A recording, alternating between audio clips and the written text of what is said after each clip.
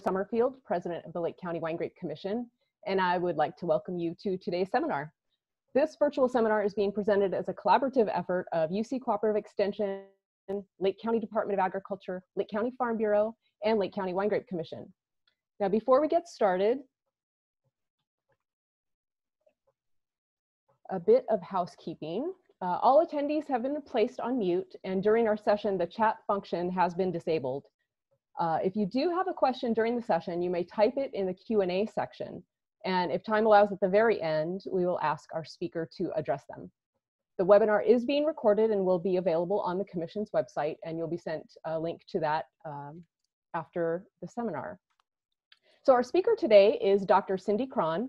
Dr. Cron works for UC Cooperative Extension as the Integrated Pest Management Advisor serving Lake, Mendocino, Napa, and Sonoma counties. She holds a BS degree in viticulture and enology with a minor in agricultural pest management and a PhD in entomology from UC Davis. And she continued on to complete a postdoc position as a research entomologist for the USDA ARS in the Crop Disease, Pests, and Genetics Research Unit. So with that, please join me in welcoming today's speaker, Dr. Cindy Cron.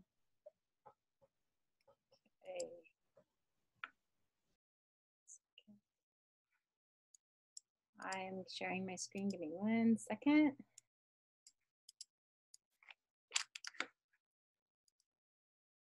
Okay.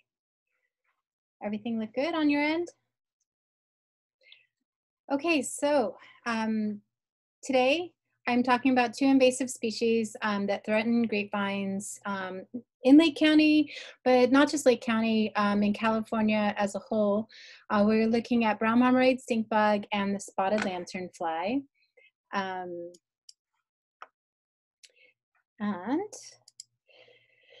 so why are we talking about this today? Recently, and this was in May of this year, we have traps out for brown marmorated stinkbug in Lake County. And we have 2 finds that you can see in Upper Lake. We have 1 find in a pear orchard perimeter in Upper Lake, and 1 down in Kelseyville. If you look at the map to the left. So that is where this all started. And in talking, it's the first finds of brown marmorated stinkbug in Lake County. And before we move forward into talking about brown marmorated stinkbug, the research was made possible through funding through the California Pear Advisory Board and the Pear Pest Management Research Fund.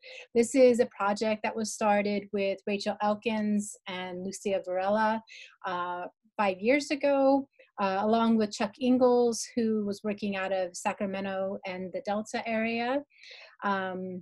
And it has continued on trapping near pear orchards, and in the effort to pick up on hitchhiking brown marmorated stinkbug that could be traveling into these areas. So they chose pear orchards in close proximity to very heavy trafficked areas with cars. So near gas stations or near major intersections in the area.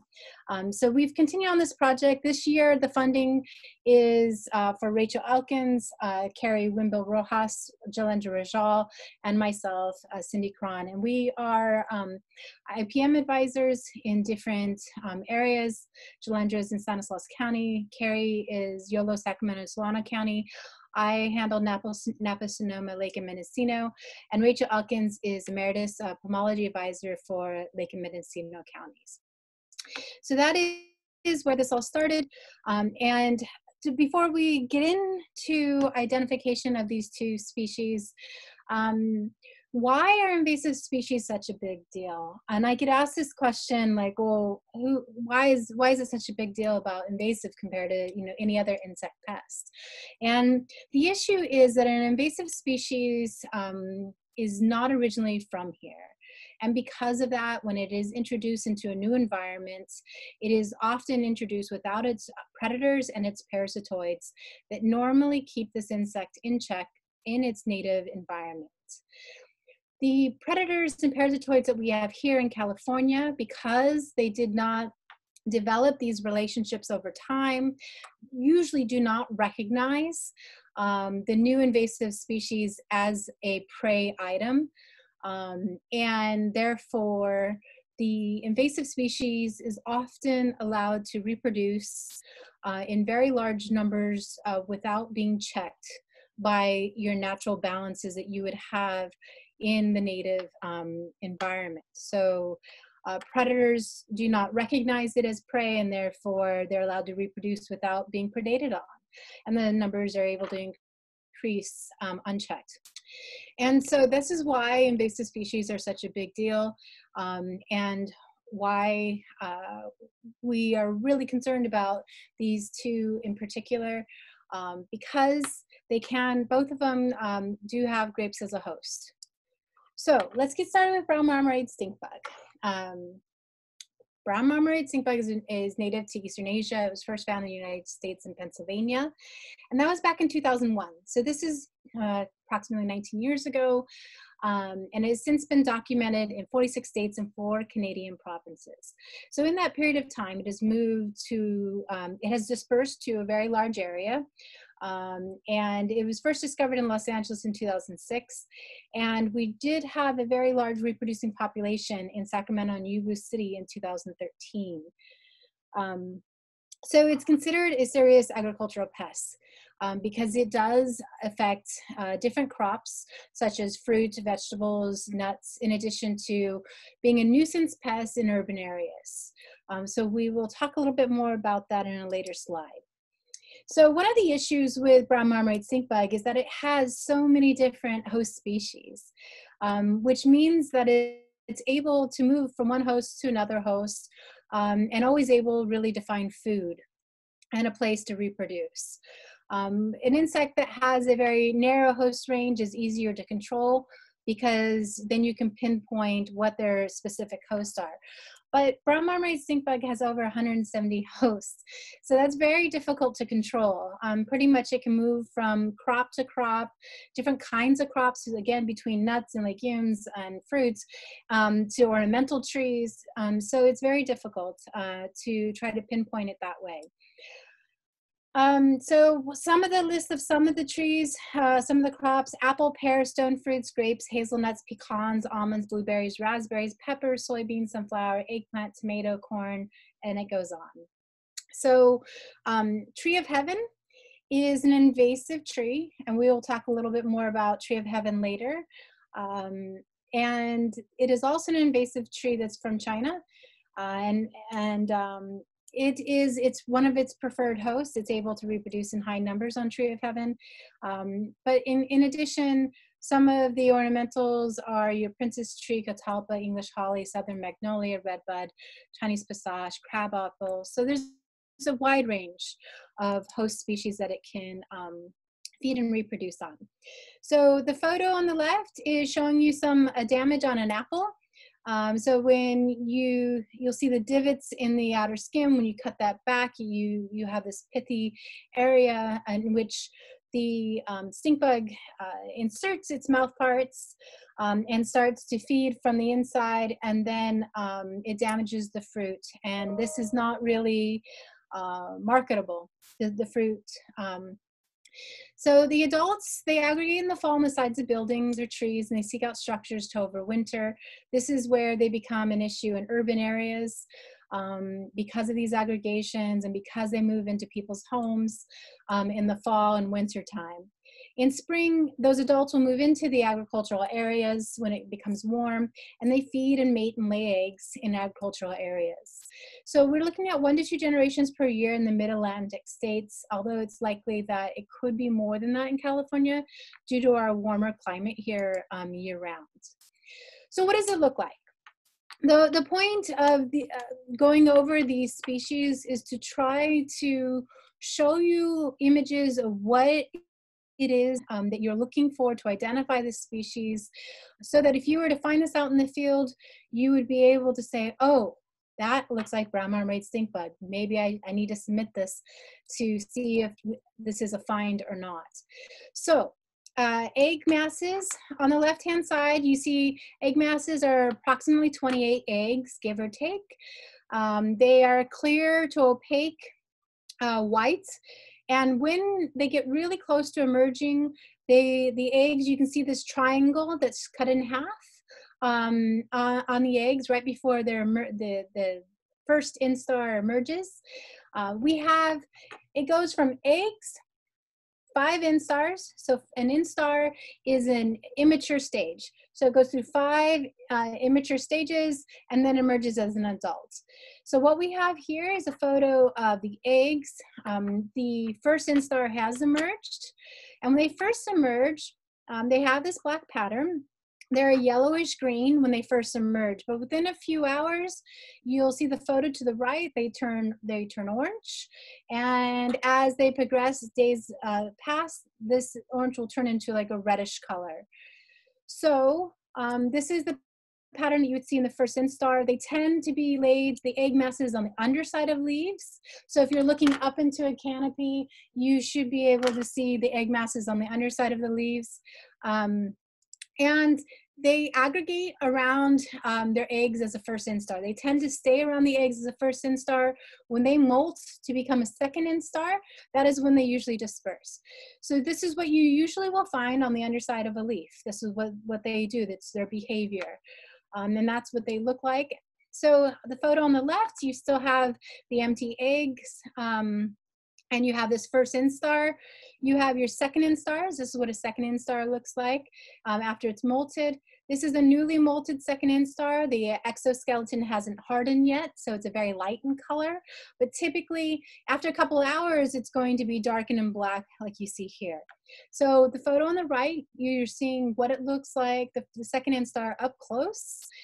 And some features are very noticeable in the beginning, starting with your second instar. You have the white banding on the antenna and on the legs and the hind legs. And the immature stage has these tiny projections in front of the eyes. And we're going to cover this again in a later photo. I'm going to show this to you again, this feature. So as it moves on, you have your 5th instar here, and you have your adult here. Again, white bands on the antenna, white bands on the legs. The adults have 2 white bands on the antennas. And a very broad band of white on the legs. And to show you what do all the life stages look like, remember I said eggs, 5 instars, and adult. We have in the center the egg mass, first instar, second instar, third instar, fourth instar, 5th instar, and an adult. So each time they molt, they get slightly larger, and there is a different pattern and coloration that you will see as they progress. And as you can see here, the 4th instar, they have wing pads.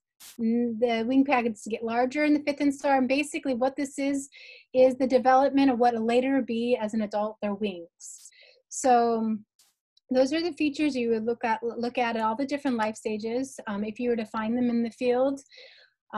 So one of the things we talked about, the behavior of aggregation, and that being an issue with urban areas. And here's some photos of what an aggregation can look like. It's not pretty. So you definitely don't want this in your home, and you don't want it under your home or in your garage or in the area that they would try to hide to overwinter. So this is what an aggregation of brown marmorated stinkbug looks like. So some identifying features. This is a good photo that points out some very important identifying features of brown marmorated stinkbug. They are approximately 5/8 of an inch as an adult. So this is an adult. Adults have wings. The immature stages do not have full wings yet. You have the 2 white bands on the antenna. Very, very important because this distinguishes it from other species. The shoulders here are smooth, and later I'm going to show you what shoulders that aren't smooth look like, so you understand better what I mean by this. But they're not jagged. It's a smooth, rounded shoulder here, which is one of its features that distinguish it from some native species I'm going to show you later. So the forward portion of the head here is blunt, so it's a flat, blunt, there's no projections. And they have a banded abdominal edge on the sides.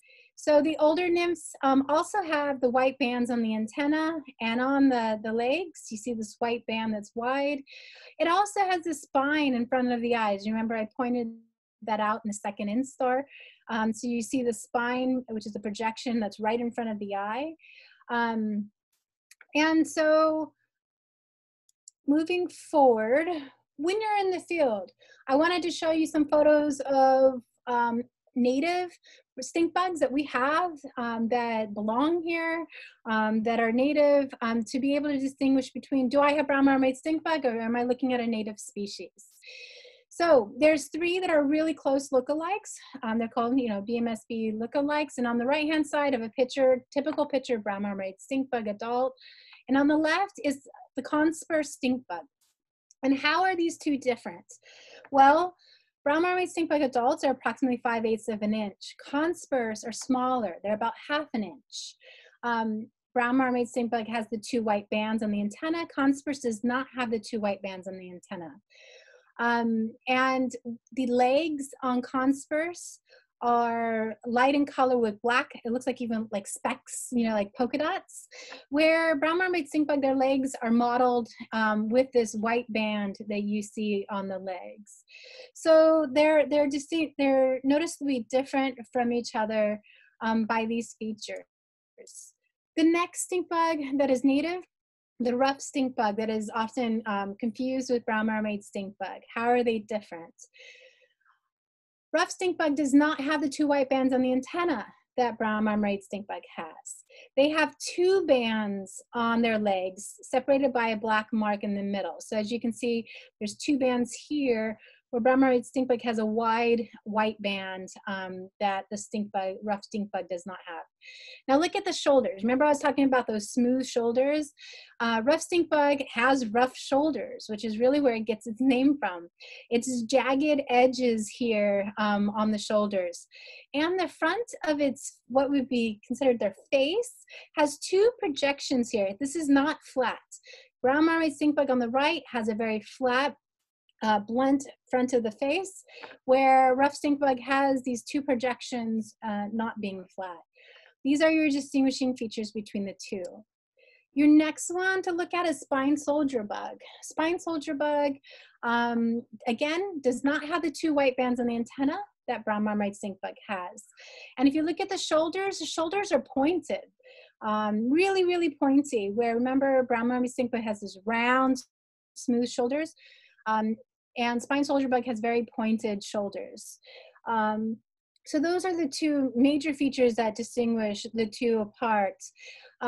One thing, a lot of people jump to the idea of they see an insect, it must be causing damage, it must be bad, let's treat, let's apply a pesticide. And something to keep in mind is that this here, the spine soldier bug, and if we go back, the rough stink bugs, are not plant feeders. They are predators. They are your beneficial insects. They are stink bugs that are beneficial. These are stink bugs that you want to have in your orchard or in your vineyard because they prey on other soft-bodied insects and larval stages of moths and butterflies and caterpillars that you have. And so rough stink bug, again, and spine soldier bug are both really good insects to have around. So it's not an automatic, oh, I see a stink bug, we need to kill it. There are some good ones out there.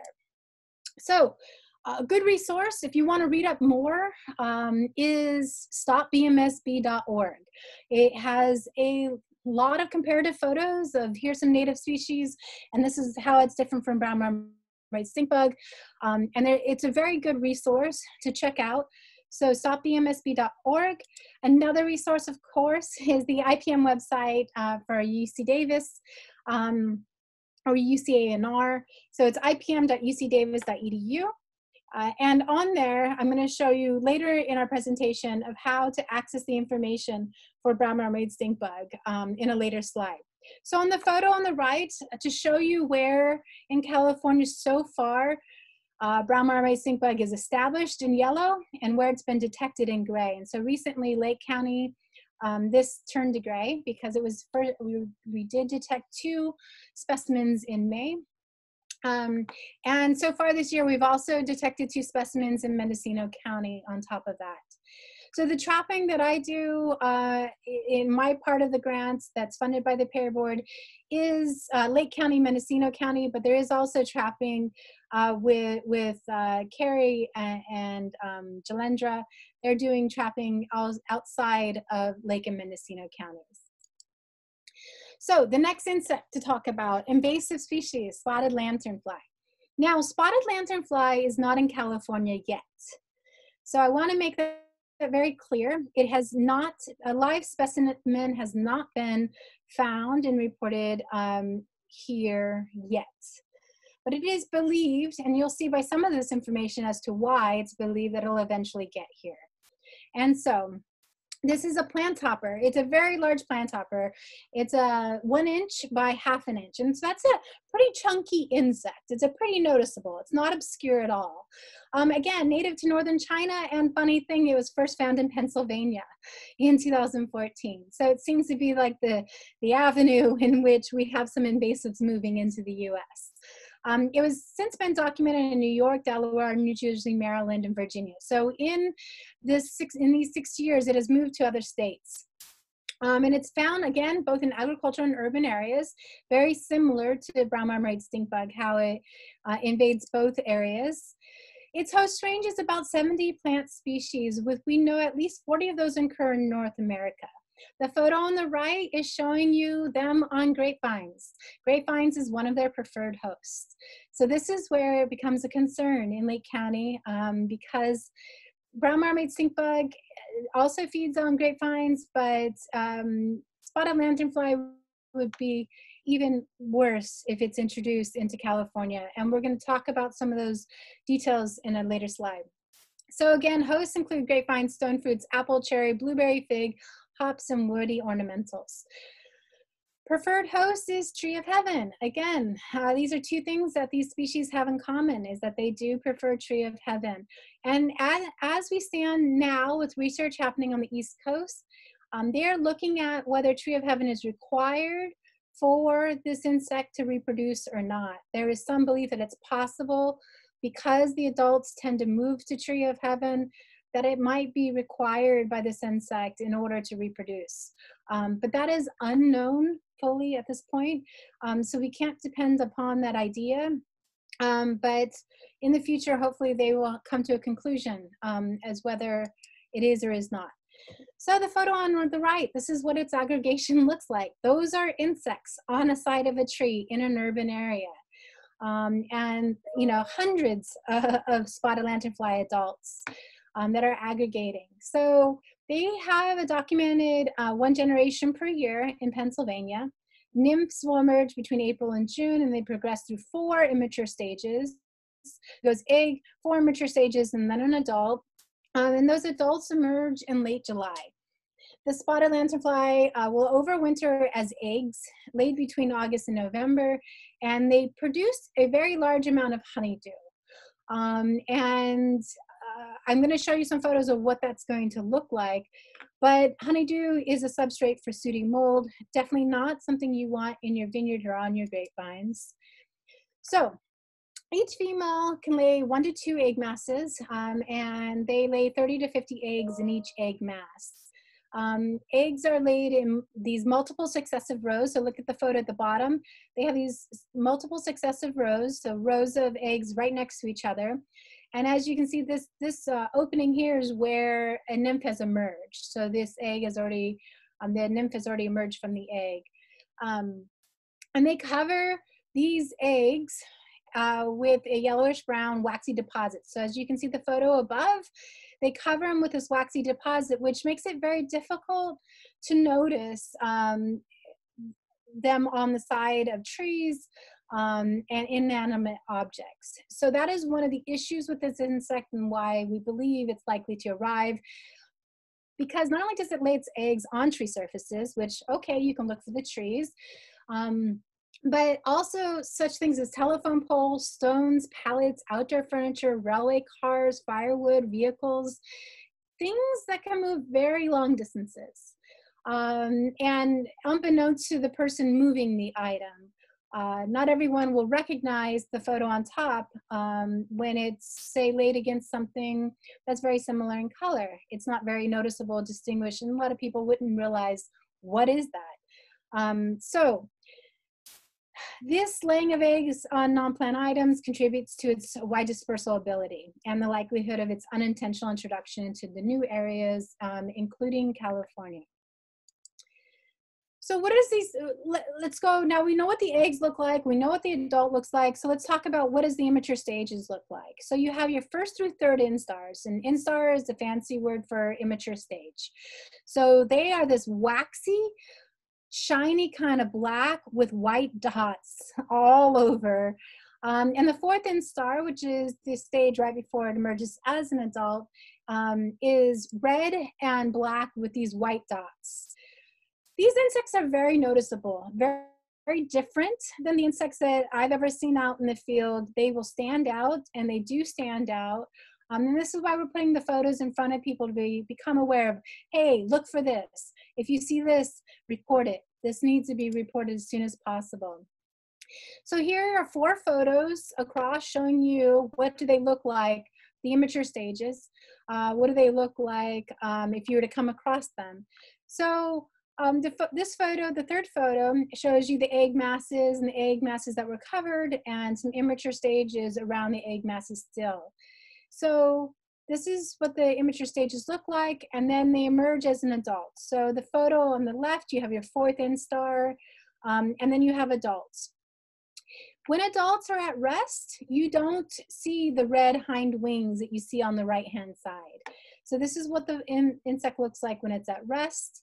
And when you disturb the insect, they will flutter their wings and show you the hind wings, which are this noticeable red.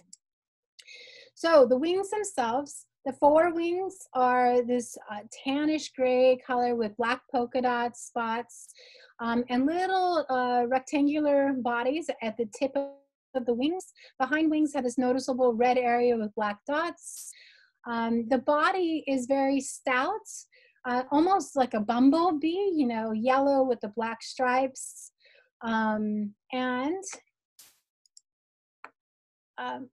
Remember I mentioned that they produce a very large amount of honeydew. Here you have the insect on the left.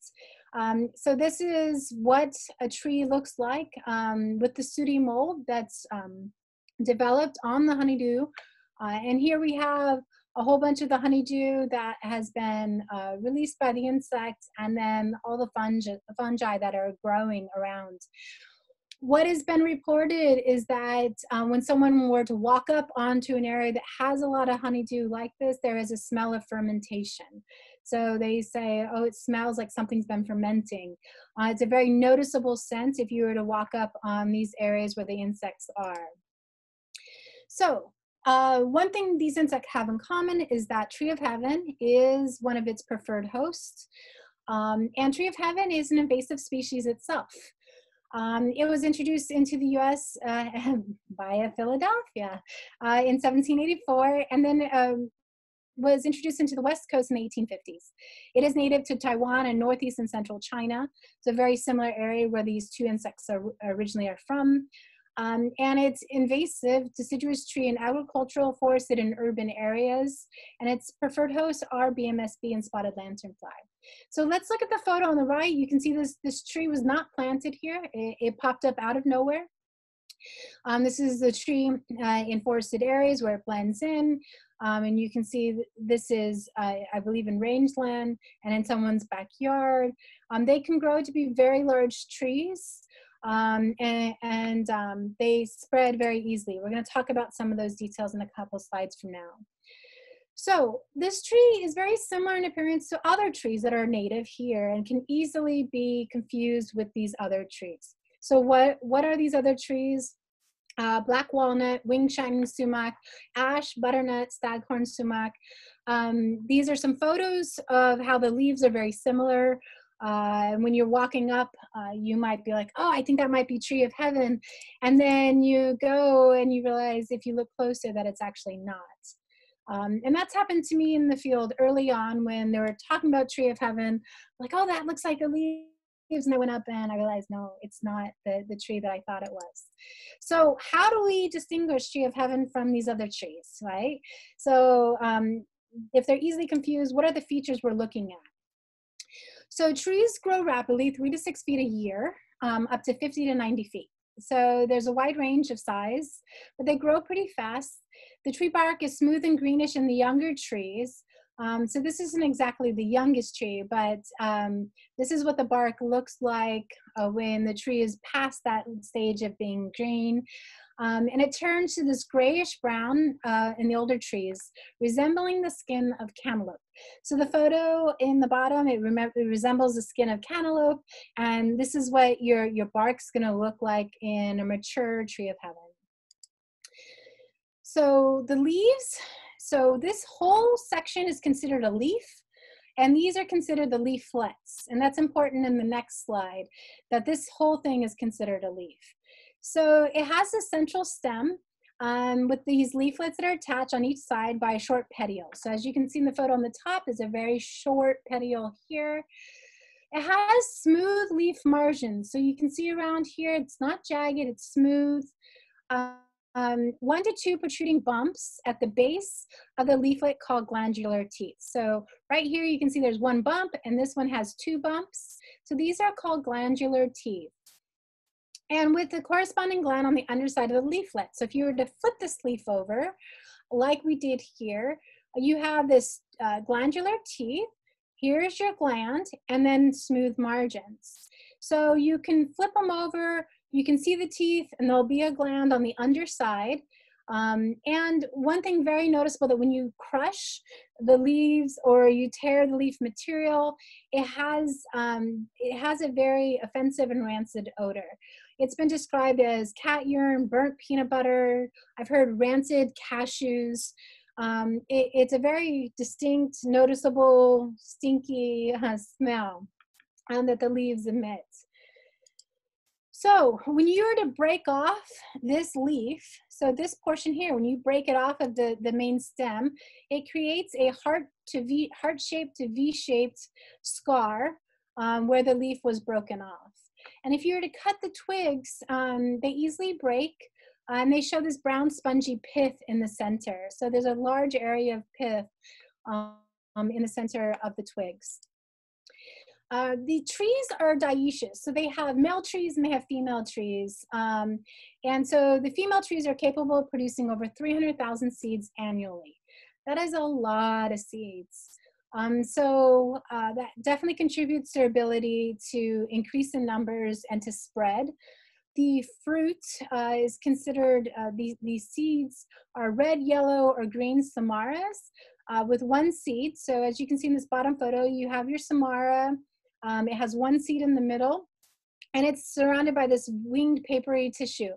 And this helps in wind dispersal. So when the samara breaks off of the tree, it's able to be blown into the wind and in water and dispersed for longer distances. One thing that's important is that this tree can start to bear these seeds when it's only 2 to 3 years old. So it does not take it very long to be able to start to increase in numbers once it's sprouted. So what are the issues with controlling tree of heaven?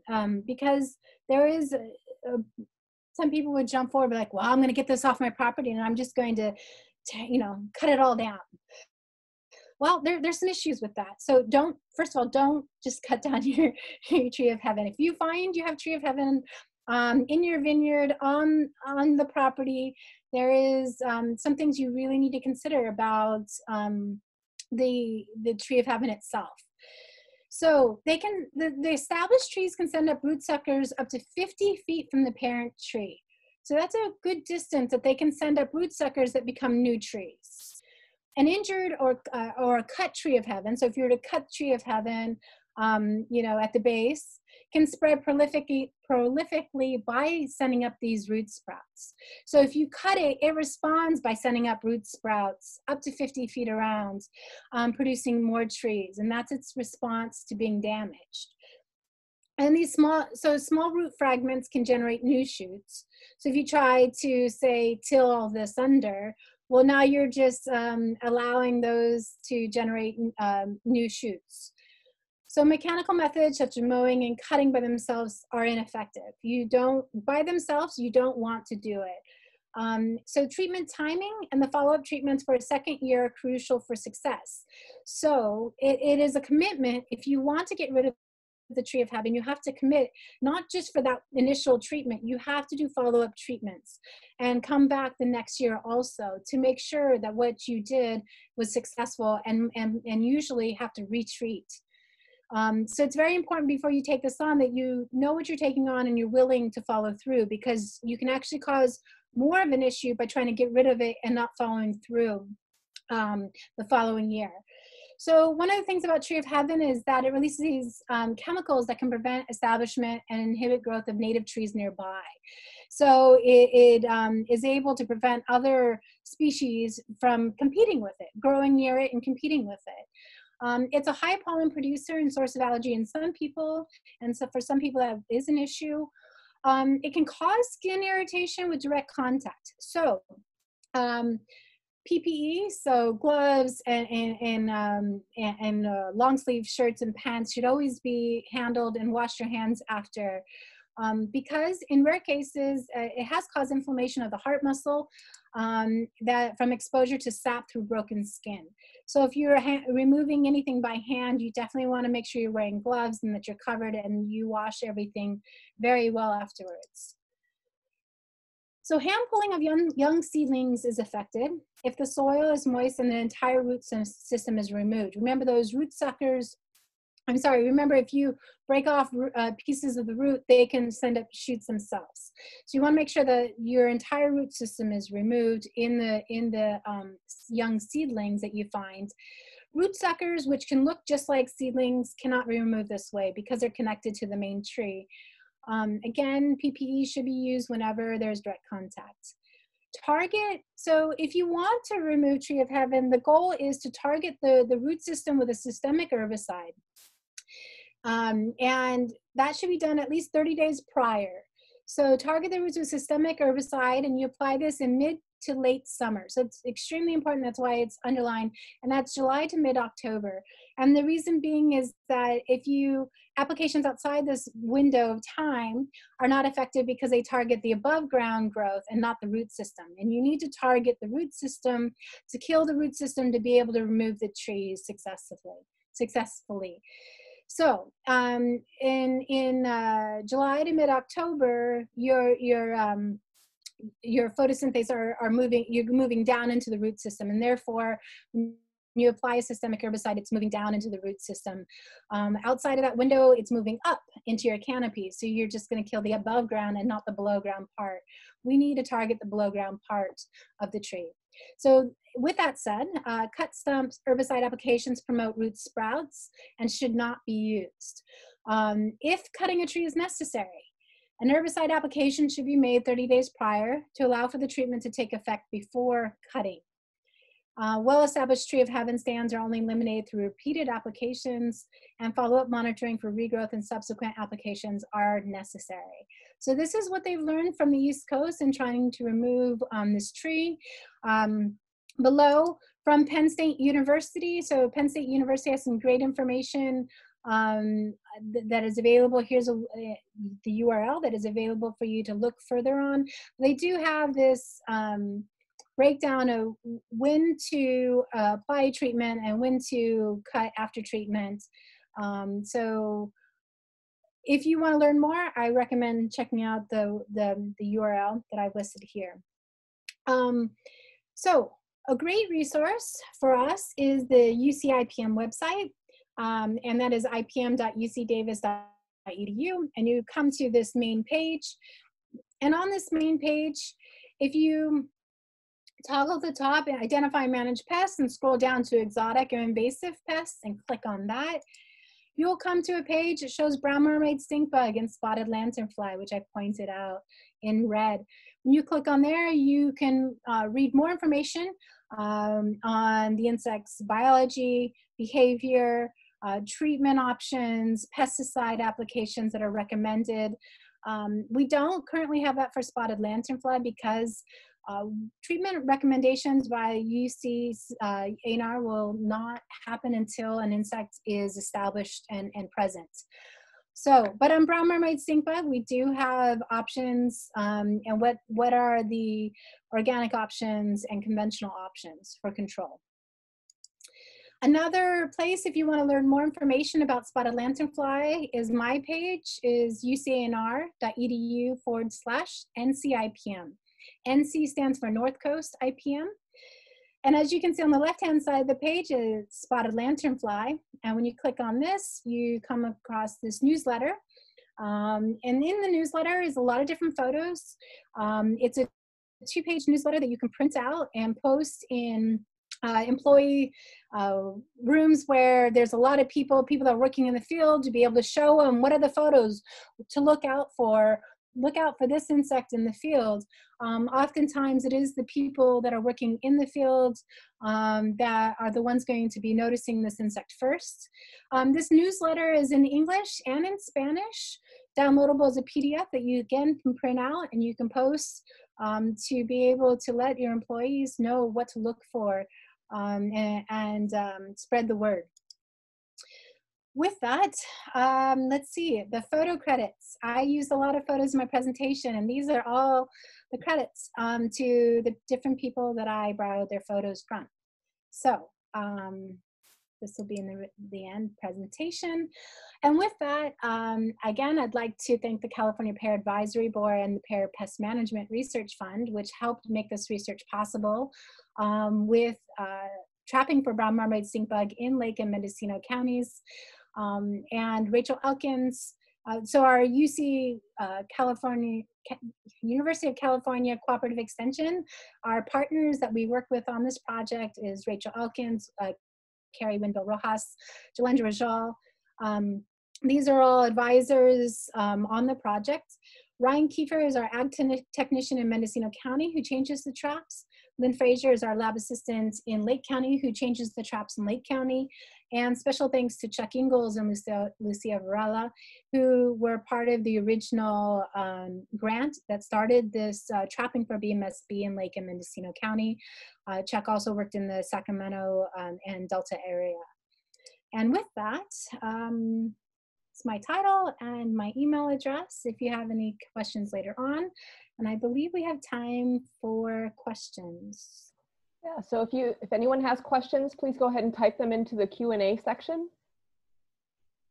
We don't see any right now.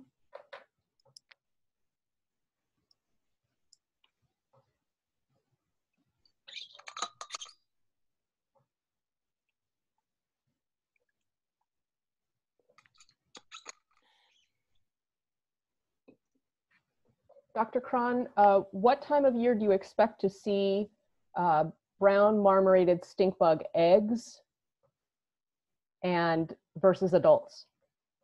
Sure. So they overwinter as adults.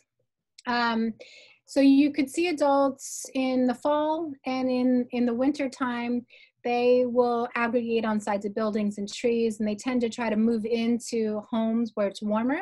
So you're able to find them in your urban areas. Come springtime, they'll be moving into agricultural areas. So you'll see adults then in springtime. And so I would say late spring and summer, you start to see eggs. And then your immature stages, and then it's mixed. So you'll see the adults will still be present, but you'll see the immature stages progress to become adults eventually in the field. Okay. I don't see any other questions at this point. So Doctor, I would like to thank you very much on behalf of the Farm Bureau, the Wine Grape Commission, and Department of Ag. Thanks so very much for bringing this information to our growers here in Lake County so we can be prepared to spot these. And I guess the final question is, if they do spot, if there are some questions, who do growers contact? Do they contact Sure. UC Cooperative Extension or Department of Ag? So if you were to find an insect that you believe is brown marmorated stinkbug or spotted lanternfly, you should collect the insect if possible into a sealable container of some sort. So a Ziploc bag that's able to be sealed, Tupperware, a glass mason jar with a lid, collect it and bring it into the Ag Commissioner's office in Lake County. They're able to look at the insect and if need be, send off to CDFA for proper identification to verify that yay or nay, you have the invasive species or not.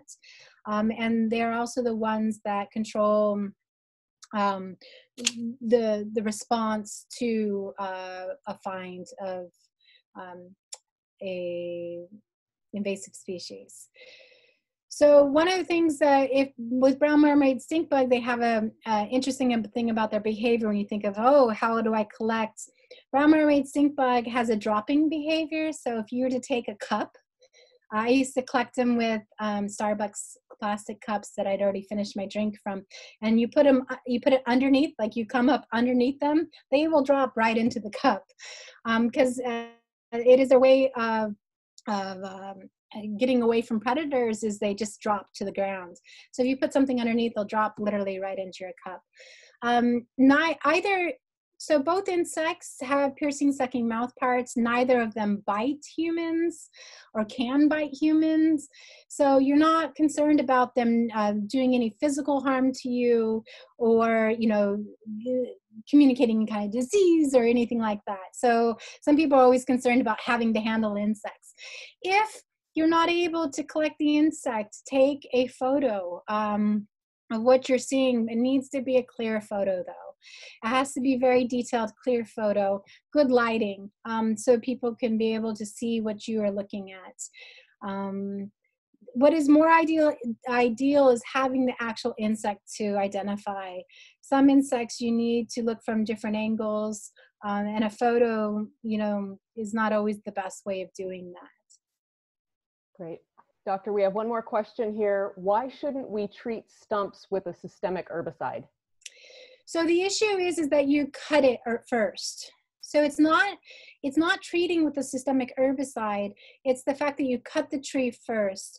And so when you cut the tree first, it automatically starts shooting up, sending out those sprouts, right?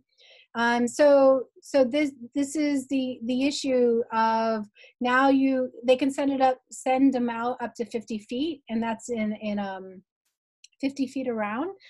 And so you should treat the tree with the herbicide first, allow 30 days to pass, and then cut the tree if that is what you would like to do to remove it. But cutting first, the tree responds by sending out these sprouts, which makes it very difficult to actually get rid of the tree at that point.